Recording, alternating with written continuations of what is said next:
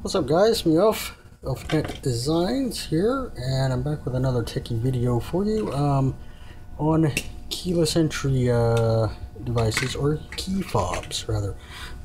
Now, I watched a video that BigClive.com did on a cheapy Chinese key fob similar to this thing here, or one of these maybe. Something like this for a Ford van. And he did a pretty good video about that. I do recommend checking out his channel, of course. He's a favorite of mine. And someone in the comments mentioned something about OEM key fobs, and I happen to have some from Dodge, Chrysler, garage door opener from Chamberlain, a Viper alarm. This went to Ford, and this is a generic. And we're going to be opening these, and I have some other tools at my disposal. I have a frequency counter. I don't know if this is going to work, with a oscilloscope probe on it. I'm going to set it down to ×1. So there's the probe. The camera's out of focus. Oscilloscope probe. Frequency counter. 1.2 gigahertz. And I also have my laptop with SDR Sharp, a USB SDR dongle, and a rod antenna going up there. So, and the frequency we're going to be on is right around 315 megahertz. I'm right in the middle of 315 megahertz band, 315.5. I also need to go to amplitude modulation, because key fobs here on AM, our noise floor is a little high, and that's because we've got some stuff going on here. I'm not sure of the bandwidth of key fobs, so I think they're pretty wide. And I do have the batteries necessary for this. The good old CR2032. Yeah, can't see it. Come on, you camera. I gotta really do something about this camera situation. You see our 2032, that's not gonna show up, is it? It's just not gonna cooperate. And one of these key fobs takes a A23 battery, which is a 12-volt battery. One of them actually has a 12-volt battery in it. So I have the necessary batteries to do this. I also have a tool flathead that changes to a Phillips head if needed, so we can pry things open. And I got 1, 2, 3, 4, 5, 7 of these to go through. So we're gonna dig in. So I'll set you back up there on that. I don't have a stand for this cell phone, but so what do we want to go first? Let's take the driver of screws, and we'll just start popping one open. I guess this one might work. This, I suspect, is going to be more like the one that Clive did on his channel. It's going to be pretty straightforward. You know, we got our battery holder here, and it pulls out the same way with the rubber. This one went to my Ford.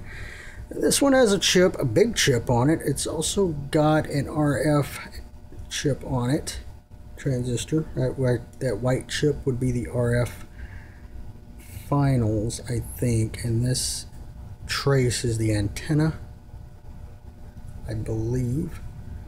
I'm not really sure. I haven't opened this thing up before. That's nasty.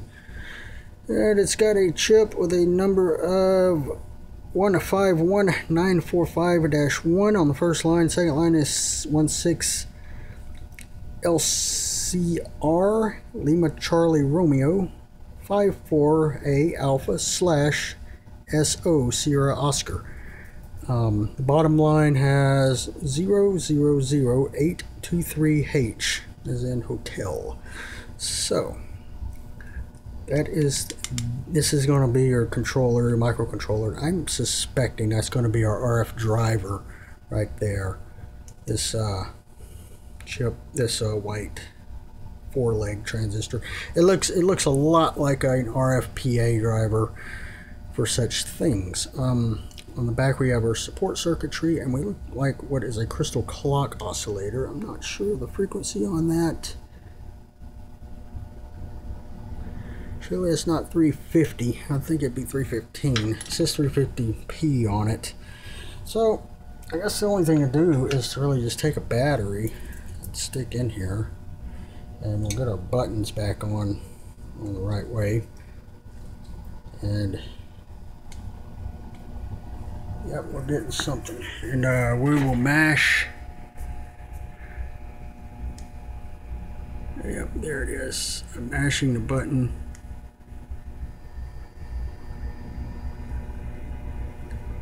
There it is, right there, right under 315. This thing's actually off frequency a little.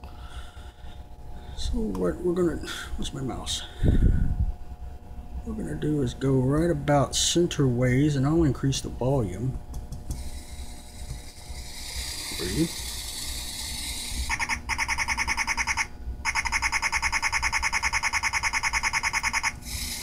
That's what that sounds like.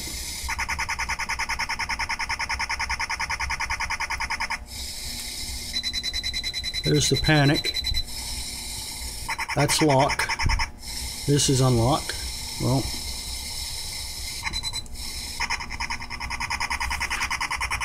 that's unlock. That's lock. It's AM modulated, so it's going to change as I move it around. So yeah, that's the Ford. What these other buttons? That would be probably start and stop. They're very similar in sound, but in the code, they're actually sending out bits of code. So I'll put you back up here with the battery. So that's that one. Now all these things, I don't have receivers for them, and I probably have made the neighbor's car panic or something. I don't know. Probably not. I'm in an isolated, RF isolated room here. So that one's back together. Right over there.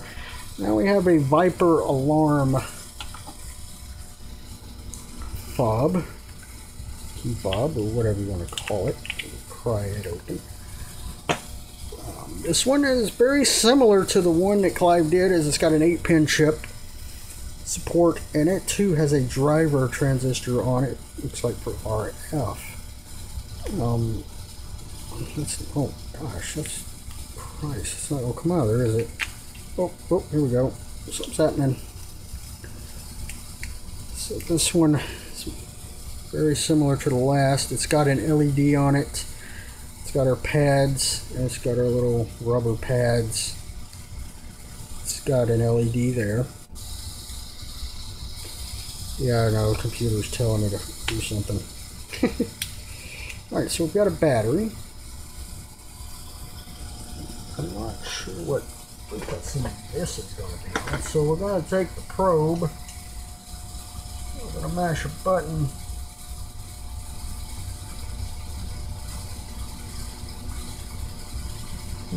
Well, set this up.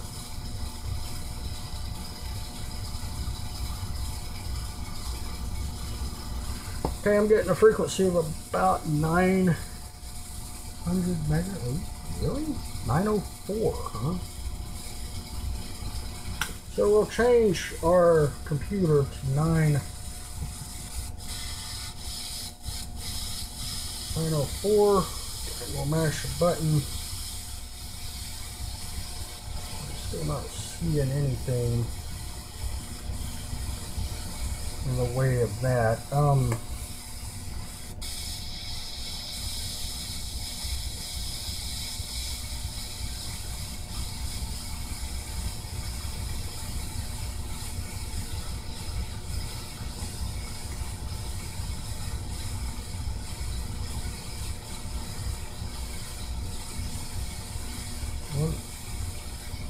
What in the world?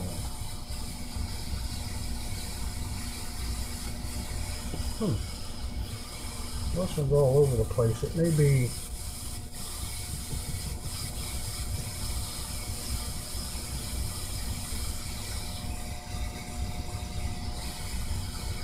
I'm not really sure what this one's on, to be honest. Okay, here's the antenna trace. How about we...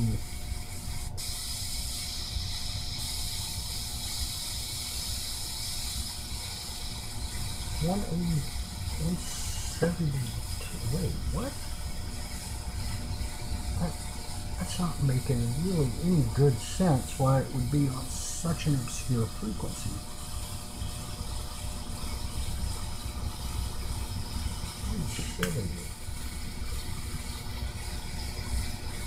Oh, we'll find it. No problem.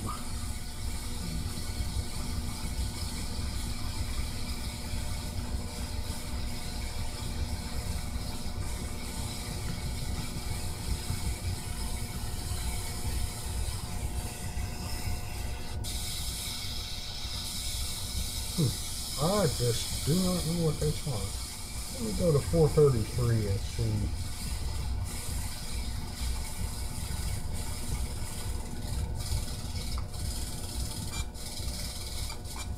Oh, yeah, there we go.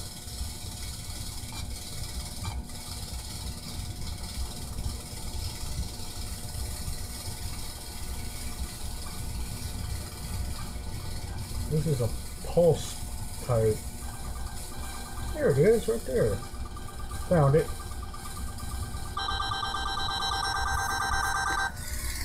This one's on 433.870-ish.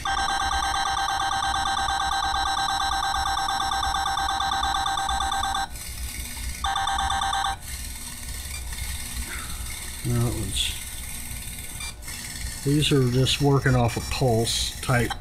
Oh, hang on, something's... So they're definitely on different frequencies.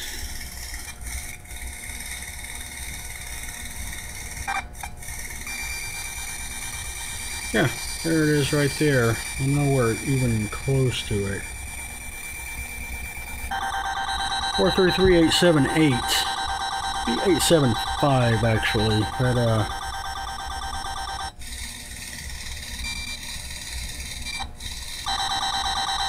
yeah, the rubber's kind of wonky on that one. Alright, so that's the Viper. Get my battery out of there. So what we had so far, I had an ink pen here. I have no idea what I've done with it.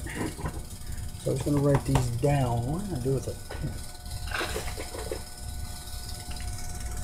So hang on just 1 minute, I'll be right back. Alright, found the pen. And after some toying around with the Chamberlain, I found that the Chamberlain key fob is indeed borked. It does not work at all. I wasn't getting anything across the spectrum on it, so we won't be messing with that. I figured we would go into the Power Touch, the one that takes the big 12 volt massive cell. I suspect this will be on 433. So put the cell back in. Yep, it works. This LED comes on. We'll put the screw back in. I'm not sure what this button on the back is for. There was a sticker and there's a button there, all tactile. So we'll go back to 315.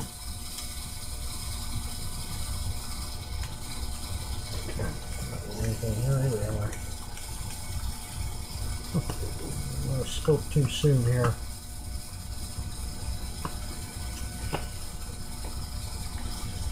Get it open. Ooh, this one's got some crusties in it. Be surprised if it does work.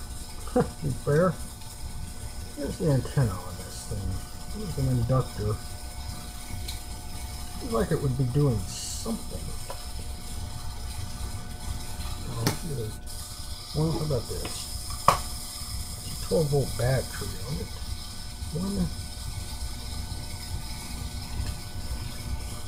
These things are so hard to nail down. 222?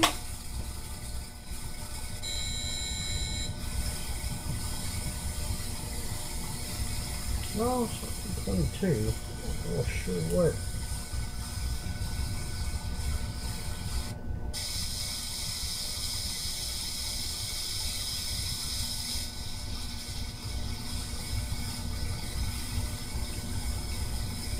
The common thing for key fobs is 433 and 315. I'm not seeing anything here either. I don't think it would be 900 megahertz. Shouldn't be. We can go to 920, see what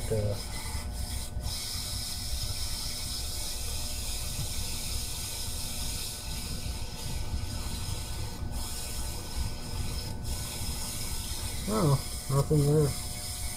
What is that? Oh, that's the gas meter.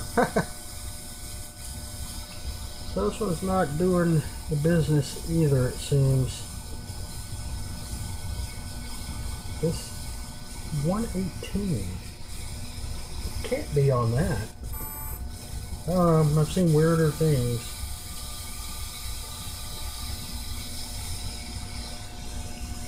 I'm not even getting a transient spike on this SDR over here, so we'll chalk this one up as being bad as well. I'm starting to run into a lot of bad ones. Of course, the corrosion on the back doesn't tell a doesn't reassure the fact that it would be working. Okay, I'm moving along here onto these are probably going to be on the same frequency, these Dodge, so we'll go with a 5 button because it's more interesting. It's got more buttons.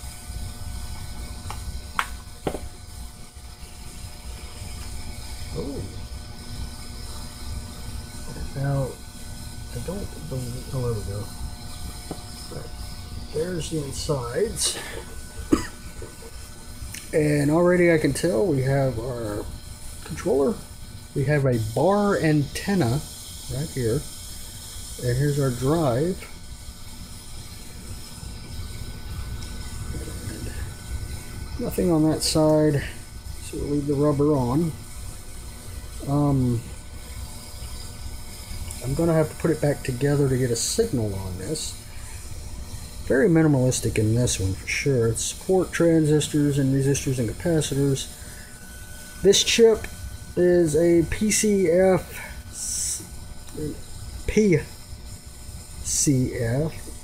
Papa Charlie Foxtrot 7941 on the first line, and then we have D as in Delta 332612 on this microcontroller.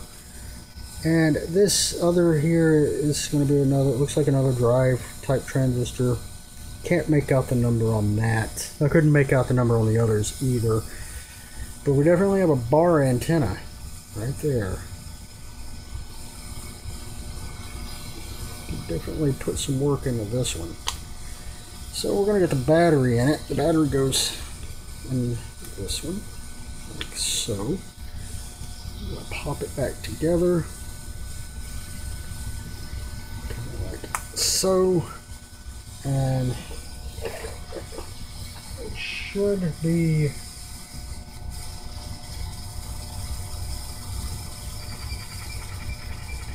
I already hear it, so I'm not really sure where.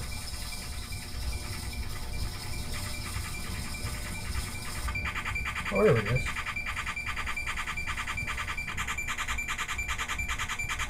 Need more bandwidth.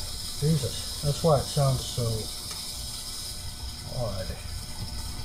I can't get any more bandwidth. Huh. So, okay, this bandwidth won't go. What about wide, I think? Oh, there we go. That's got to be AM. Okay. So there it is, right on the money. This is side door 1, side door 2, unlock, lock, back hatch, and panic.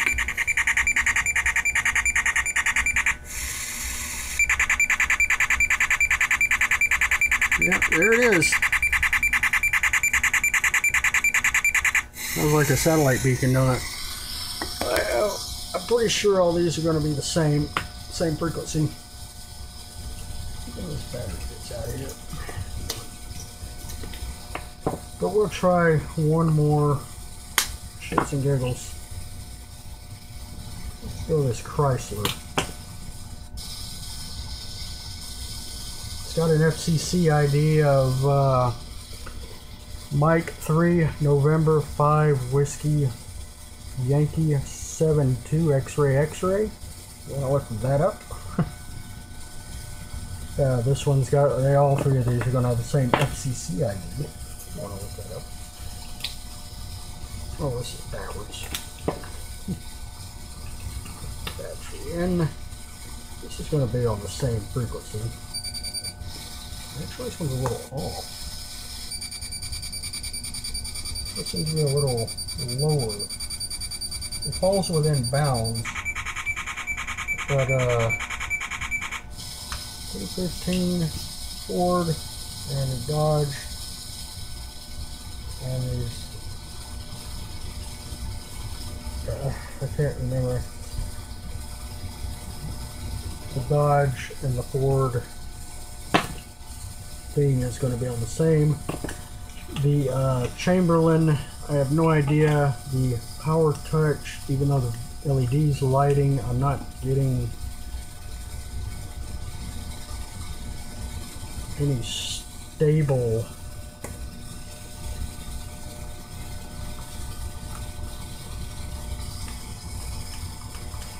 anything stable out of it. It's all over the place. So yeah, OEM key fobs, keys, keyless entry devices is what we call them in the States usually. That's what I call them anyway.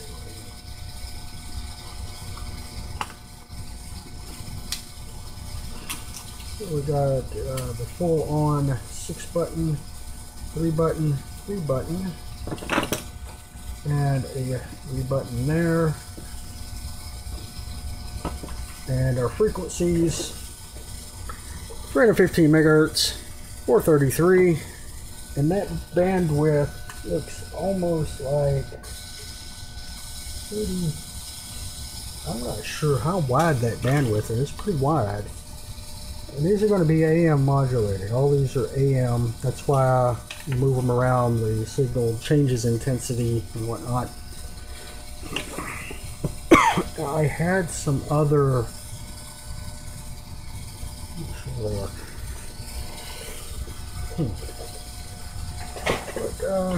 yeah.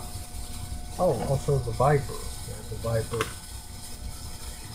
So we got these OEMs, and a OEM replacement is what this was.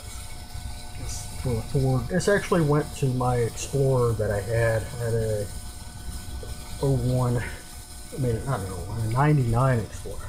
And this is what unlocked the door and the horn beeper and all that. And this was for the Viper car alarm that I pulled out of said vehicle that was annoying as hell. And these were to a van that I had that I didn't like, and returned it and got something else. So, yeah, key fobs, man, key fobs. They are. So yeah, anyway, I don't know what else to say about these other than they are what they are. I can't remember if I didn't read the... Oh, I didn't give you the chip number on this little one, did I? I can't even see that. Good God.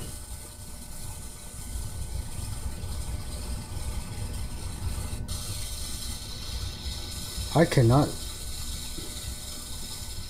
HCS 6300. I don't know what that is. I don't have a magnifier handy. Actually, yes, I do. Yes, I'm lying. I'm fucking lying. I do have a magnifier handy. So what is this chip number? I'm gonna set it down.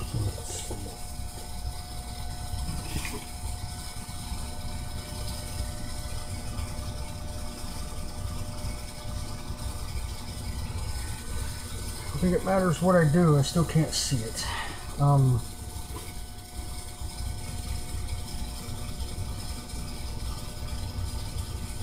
Chip number. Man, I really cannot see this.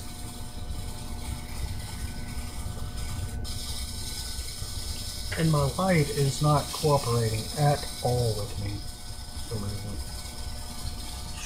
Strange as that may be. Crap.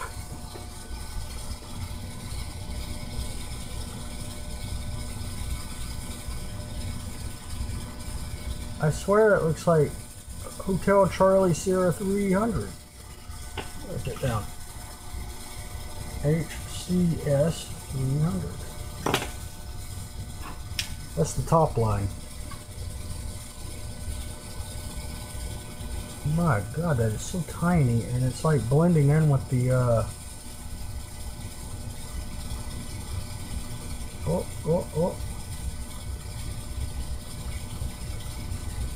I can make out an N, but I don't know what the I/SNG637. I/SNG637. Double check that. Nope. SNO. Whether that O is an O or 0 is beyond me. I can't. It looks like a 0, so we'll go on this. That's the second line. So either LS or ISN.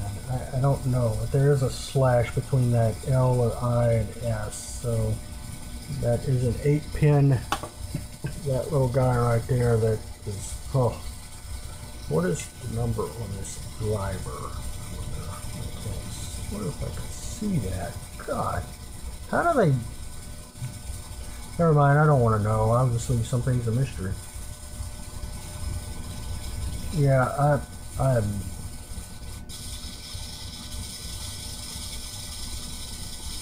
UPCOS 82R820. I don't know that. It's a 4-pin. It's going to be the RF driver. The thing with OEM key fobs that I've noticed is they usually have a dedicated RF chip in them. So that way they go a longer distance than your cheapy Chinese type. Yeah, I'm not going to draw any diagrams out. You know, like this one here.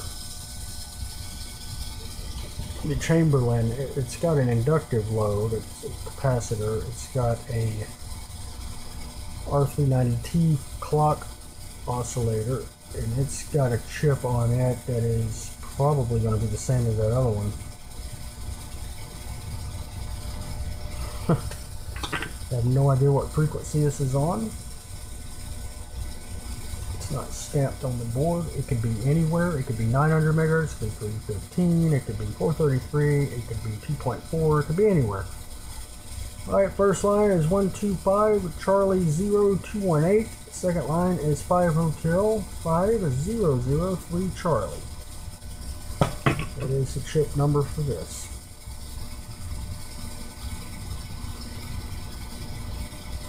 Interesting. I wonder what happened. Oh, why this don't work. Alright. Last time we're going this one to get your chip number off this one too. You guys can look up all these chips. I'm not going to look them up and print them out. Let's take this battery out. Well, there's the number there, 8537A, and I can only assume that this is some custom deal.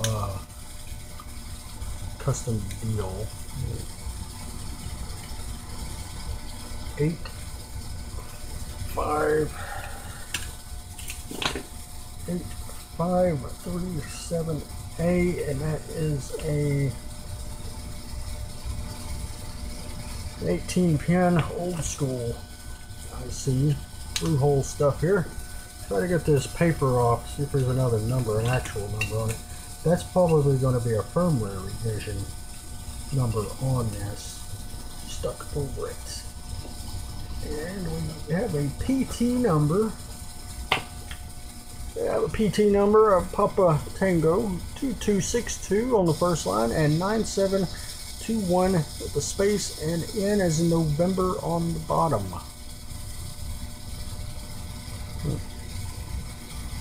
Tuning capacitor, inductive, all through hole stuff.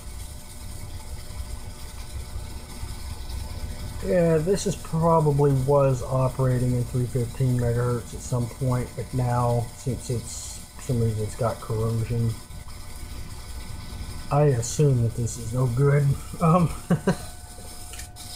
But yeah, that was a look into these things, and I'm going to end the video here with that before it runs on entirely too long. This Key Fob Extravaganza of the OEM type. And if you like the video, leave a like, leave a comment, questions, suggestions. All of that is welcome. Everything but negative is welcome, of course. And as always, guys, I will see you in the next video.